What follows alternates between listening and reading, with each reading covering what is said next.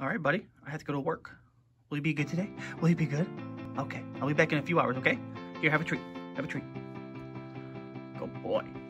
All right. I'll be back, buddy. I'll be back. I'll be back. I'll be back. All right. See you later, buddy.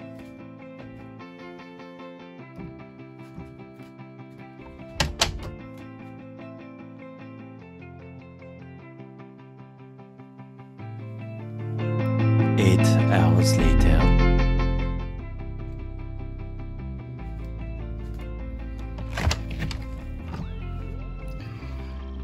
All right, buddy, I'm home. Whoa. What happened here?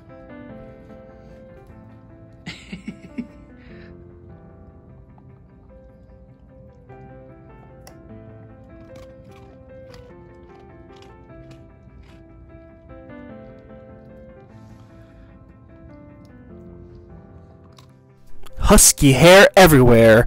So the biggest thing you're going to be dealing with once you get a Siberian Husky is actually the amount of hair they produce.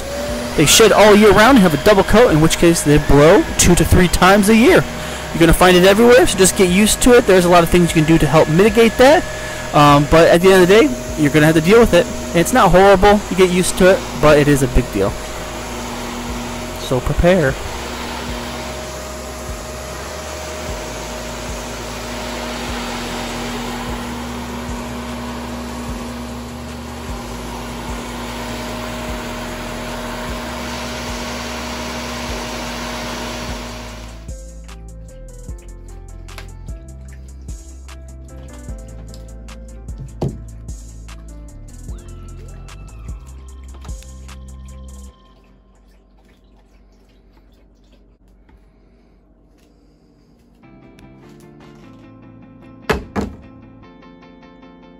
What is that? Is that husky hair?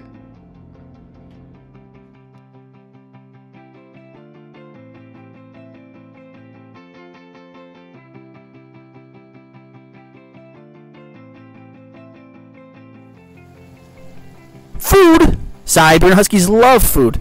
They're going to eat you out of house and home, so make sure you're prepared for that.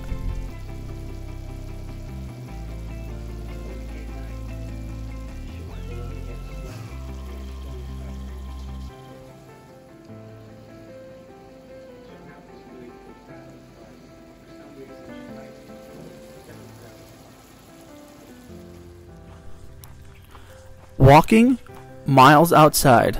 Picture this. It's beautiful, sun shining. Nice cool breeze on your face while you're walking through 7-degree weather with your husky. Perfect, amazing. The question is, can you do that when it's not perfect outside? When it's 12 degrees and it's snowing and it's blizzarding? If it's raining. I mean, at the end of the day, you're going to have to take your husky out. He has to get out. These are dogs that have to get out. And you maybe can go a day, but you'll pay for it. But you have to do it. So something to prepare for when you're getting a Siberian Husky is, are you able to make that commitment to be able to go out, sleet, rain, or shine? That's the thing you got to think about. You don't want that fun. Yes, come on. You don't want that fun. You don't want that fun.